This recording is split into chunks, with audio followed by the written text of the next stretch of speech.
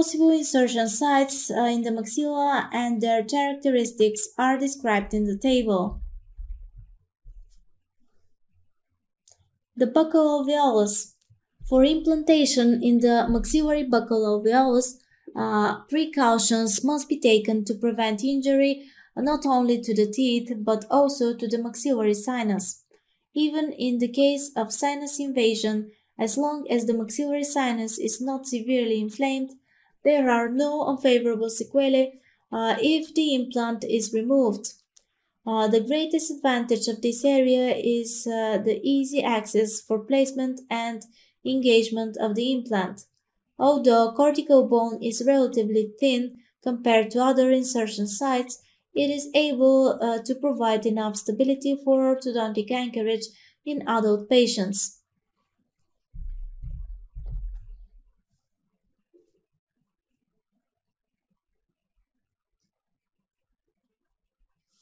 In the picture, you can see sites for selection for implantation in the maxilla. The safe zones are indicated in blue, while the danger zones are indicated in red.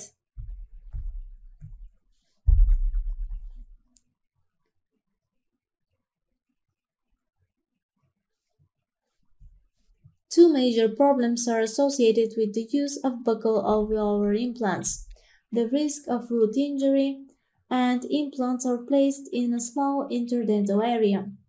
Even with proper treatment protocols, including off-center and oblique insertion at the area between the second premolar and the first molar, 3 mm of mesiodistal tooth movement is not feasible.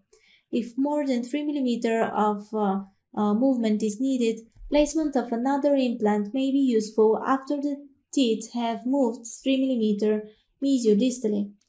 Both the distance between the roots and the buccolingual space are correlated with the risk of root injury and the amount of possible tooth movement.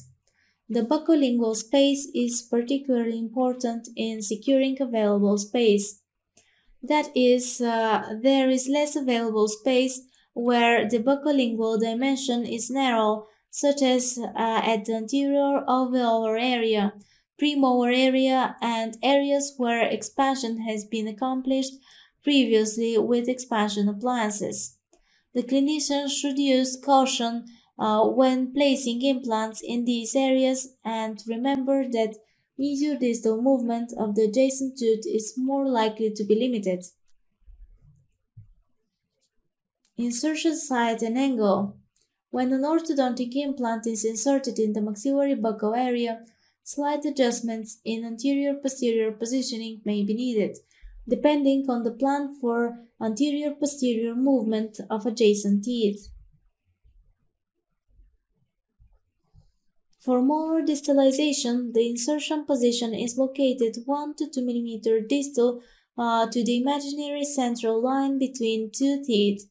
For molar protraction, the insertion position is placed 1 to 2 mm mesial to the imaginary central line.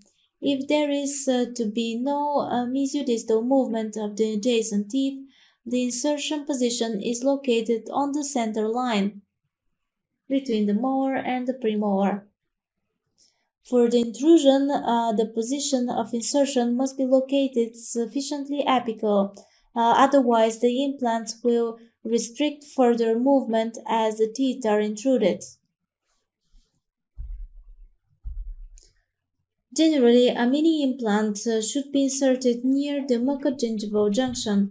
For this reason, at the start, the tip of the implant should be placed about 1 mm apically from the mucogingival junction, depending on the diameter of the implant.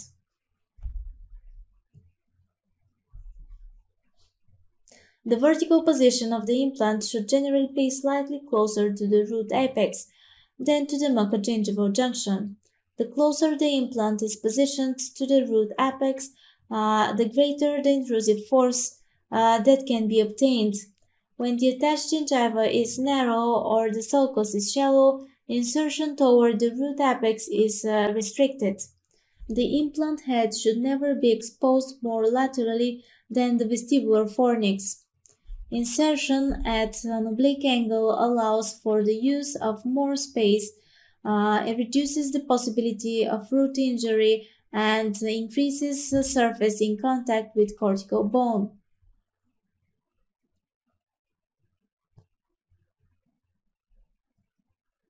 The vertical position of the implant should be located sufficiently apical to the alveolar crest to avoid injury of the crest.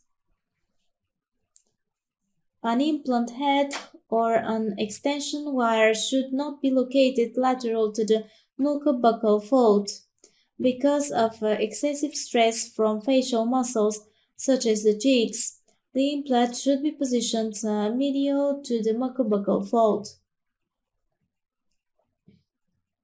An oblique insertion is recommended in cases in which an adjacent tooth moves mesiodistally because it provides more space.